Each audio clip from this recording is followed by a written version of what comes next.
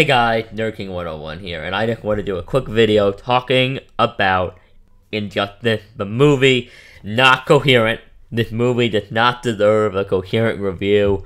I wasn't even going to review it. Like, halfway, I don't talk about the DC animated movie because they're normally not very good. Like, they're normally, okay, they're not bad, but they're normally just good. Like, you watch them, they're normally an adaptation of a book, and you're like, oh, the Long Halloween adaptation is good. Okay, everybody likes The Long Halloween. It's a good book. Whatever. I'm in the process of catching up to One Piece. I'm working on that, my Avatar video, and and I'm finally done with that Evangelion project because I'm just taking a break. I'm trying to figure out how to work around copyright for Evangelion, and I get here, and I show up, and last night I'm exhausted. I see the movie down. I'm up to like 1. I see the movie down. I'm like, I'll watch. So it's late at night. I'm watching this movie because I can't sleep, and I knew it was out, and I just wanted to try to enjoy Evangelion, and not Evangelion, this Injustice movie, and I'm looking at this Injustice movie. And in the beginning, I'm like interested. Like, some people are like, in the first 8 minutes, I knew it was terrible. I think that's an exaggeration because it's the same. Tom Taylor is my favorite comic book writer from either of the big two in the West. He's my favorite Western comic book creator. Obviously, my favorite comic of all time is One Piece. But out of the Western creator from like Marvel and DC, my favorite creator is Tom Taylor. Yes, I'm counting manga because manga and comic books are literally the same thing. Manga is literally just a Japanese word for comic book, but whatever. But, oh my god. Bring it on in the comments, I don't care. But, wow. This is a really bad movie, because this is the thing. The stuff that is a direct adaptation of Tom Taylor's book, it's great. Like, if it is a direct adaptation of Taylor or the game, it's good. The game, not great, it's still better than this. And Tom Taylor, the comic book, Injustice Year 1 to Year 5 are fantastic. Go buy them. You can get them, you can get the whole thing on Comixology, like all the volumes. Will probably cost you like $30. Which is, considering it's like, on Comixology it's like 5 trade paperbacks. Actually, it's like 6 or 7 because I couldn't find Year 5 in one collected volume. But it's like $30. It's totally worth it. But wow, like, it's just so terrible. Like, it's appallingly bad. First of all, the stuff from the book though is great. Like, the first like 20 minutes of the film that are just like the Lois Lane death stuff, that's great. By the way, Janet Varney, I believe her name is, who played Korra in Legend of Korra. She kills Wonder Woman. She kills her. I don't know the name of the guy who played Batman. He's also killed Batman. But really, Janet Varney was like the standout performance of this film for me. The guy who plays Superman, I was indifferent to. So many people have done it. He's no Daly and he's no Newborn. He's neither of those two. No George Newborn and no Tim Daly. But he's fine, I guess. And he's certainly no, like, Tom Hanks. But, wow. Just wow. Everything else in this movie is terrible. The guy who voices Joker is fine. As I said, when you're adapting the Tom Taylor stuff, they're at their strongest. But the problem is that the pace is like this. Like, bullet point, bullet point, bullet point, bullet point. It's like they're running. They're going 1,000 miles a minute. And the thing is, the reason that's a problem for me is that they stop to do things like you had these like really quick snapping sequences of Superman taking over all these fictional countries, and then they do the famous, and then they literally just do a less interestingly angles, like the camera angle isn't as interesting, I guess you could say, of the Israel-Palestine theme from the book, without any of the dialogue either that made it cool. Like, in the book, like, they danced around it. The only reason you would know it's Israel-Palestine is if you look at the flags. I had to double check. In the book is very clear it's Israel and Palestine. Like, the book is abundantly clear about that. This comic book isn't, which is annoying because they stop for like a good minute just show him talking to the leader. But they don't have, like, the text, like the book does, that tells you, like, in the thing, you literally see Israel. Like, it tells you where it's taking place, which gives you all the necessary context. In this, it's a lot of fictional countries, it's a lot of one-offs, it's very quick. But, like, Digital Palestine, they stop. So they go from, like, breakneck pace, it takes them, like, 2 minutes on Superman talking to the world leaders, who, unless you know the flags in the background that aren't even fully visible, you wouldn't even know who they are, because the movie doesn't tell you. It's like the movie is afraid to put it on front center display.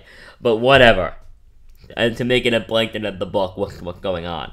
Also, like, in the movie, if you want an idea how fast this movie moves, I looked away, I turned over here, I had some chips over there, I turned, I grabbed my bag of chips, I looked back, and Flash was dead. No, like, I found out afterward that Flash died. I didn't even know he died. A lot of, like, cool stuff, like, a lot of the characters aren't involved, like, the comics, it's a war, this is, like, a smaller scuffle than Marvel's crappy Captain America Civil War movie. Yeah, I think Civil War is a fine movie, by the way. I think, in terms of adapting, like, the scale of Civil War, I think it failed massively. But, wow, just such a bad movie, it's just so bad. Like, everything else is so quick, and there's, like, scenes, like, when the character just flash, it's very much like Invincible, they almost just appear on screen, but then use a little effect to make it seem like they're moving when you have to go frame by frame, but they're not. Like, and, like, some of the things, like, they have a couple things from the book. They had the quiver joke. Like, they had the joke about Green Arrow, right? Like, they had the quiver thing, but unlike the comics that take place, it condensed year 1 to year 5 and parts of Injustice 2 into, like, an hour and 90 minutes. So, like, but they stopped to tell the joke about the Arrow Cave and calling it the quiver with Harley and her. But then Harley and him have, like, no emotional role. It's just, like, it's just, like, clips. It's like they're just animating clips from the book. Like, isn't it cool? Isn't it cool? But there's no emotional weight to it. We don't have any of the other content. Like in the only emotional moment, which is, when Selina comfort Bruce after, Dick dies. But by the way, they get rid of The Rock, so Damian literally is just a murderer. Damian just murdered his own brother. Like, I'm like in the comic where it's clearly a mistake, and Damian's like, oh no, I murdered my older brother. And like, toss, hit, fall, and he falls, like, he hits him in the head, and he falls over, and he dies. And it's like, he got hit from Damian's baton, not from The Rock. So Damian's just a murderer. Like, outright and cold blood. Damian just murdered Dick. Which is wonderful, I guess, right? Oh, I don't like this movie. I was really excited for it because while I'm not a big fan of the evil Superman trope, I think Injustice in the comic book did it best. I love the descent Tom Taylor gives him, like the descent into madness. I think Tom Taylor being one of my favorite writers, it was just disappointing to see his book turned into this. And yeah, I mean, it's just a really bad book, and like, it's just really bad, good Superman showed up in the end. Okay, let's talk about the good thing. One, as I said at the beginning, it's great. The guy who voiced the Joker, when he first appeared and kidnapped Lois, there's something that the way he does the voice, he's just unsettling. I mean, it was because I was watching it late at night, but he was unsettling. I do like that when the good Superman shows up, he's wearing, like, the classic Superman clothes. I always, like, hated that about the game. How, like, the good Superman still looks and uses the moves of, like, a jackass. Like, but this good Superman in the movie is wearing, like, the bright, colorful outfit. He has, like, his bright trunks, his bright red cape. It's actually, like, a brighter color. He stands out from the evil version of Superman. Yeah, no, it's just not good. Like, honestly, it's just the thing you watch it, like, this is all the characters have black lines on their knuckles. Don't ask why, don't try to ignore it, you can't, you're going to notice it, you just put up with it, it's really frustrating. Yeah, the black lines are weird, is it because they can't draw knuckles? I understand! Particularly the men, though it's not as bad on the women, but the women don't have this problem. All the men, from what I thought, I don't think the women have this problem. But then again, there's no women in this movie, by the way. The movie has no respect for women. But the women in this movie are all vehicles for the plot. It's barely that. I mean, all the men have these, like, ugly black lines that Knuckles, but on their knuckles, it's like, can they not draw male Knuckles? Because the hands are bigger, like, their hands are like, the men have like these big bulky hands, they have like square knuckles, that have like black lines on them, can they not draw masculine knuckles? I don't understand why the men have like black lines on their knuckles. They're literally just black squares on the knuckles. Like they're not even shading. They're just like they stand out and you notice it. It's almost like it wasn't done being animated. It's weird. Oh my god. But the women in this movie are terrible. Like when we lose Black Canary, which is just appalling. I mean, Black Canary is like great in the book. Like, Black Canary is, like, one of Bruce's long-term supporters in the book. Like, we lose Black Canary. Who else do we lose? We lose Black Canary, which is appalling to me. Catwoman does nothing, aside from the key scene at the fortress. But by the way, no pills in this. Instead, it's a red stun gun Superman invented and just left in his house. Also, Ma's dead. Martha Kent is dead in this. And it's just Jonathan. So I guess, and I think Jonathan dies instead of just being saved, instead of just being injured, and oh my god, please stop, oh, so bad. Oh, and Wonder Woman. So Wonder Woman, like the comic book, is like on board with Superman, right? And then Superman goes in the first year and murders like the Joker protesters. Yeah, you know that scene from like year 5? Yeah, with the Joker gang when he murders them all. Yeah, he does that in year 1, and Batman and Catwoman watch him do it. Like, kind of like, you can't save them here, Bruce. And like, holds him up and just puts his arm around his shoulder. Just so stupid looking. So she holds Bruce back. And then Wonder Woman's like, okay, that's weird. You just murdered those children. And I'm like, oh. Are they gonna fix the problem with the comic with Wonder Woman at the very least? Where Wonder Woman becomes like a fascist, crazy, child murdering, molesting monster? Who is like, find out Superman put her sidekick Cassie in the Phantom Zone, and it's like, sorry sis?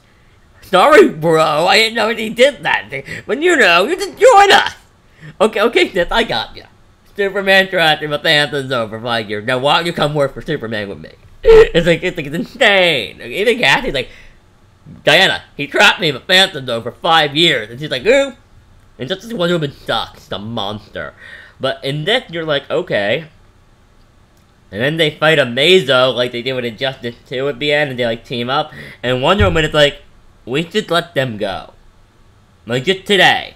Wonder Woman is on board for continuing the war. And Superman's like, no, I need to arrest or kill Batman. And Wonder Woman's like, oh, you're off your chain. And Wonder Woman like she should have had in the Injustice book. It's like, you're off the chain. And then you're like, oh my god.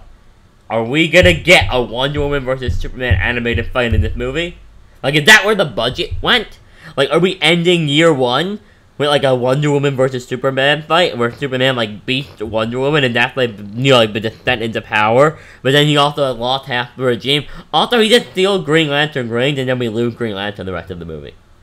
Like, he doesn't even give it that. Like, you ever seen in the beginning, in the comic, like, when Green Lantern's like, you suffered a great loss, chill, you take the ring off. He just does that, puts it down and leaves, and we don't think we see Green Lantern again. Which is like, what? Oh no, we do. The Lancers are called back to Oa. For literally no reason. But, yeah, so they're gone. And, the Wonder Woman is like, Superman, don't kill Batman. You know, we just saved the world together. Maybe we should just all go home and cool off for like a day. And Superman's like, nah!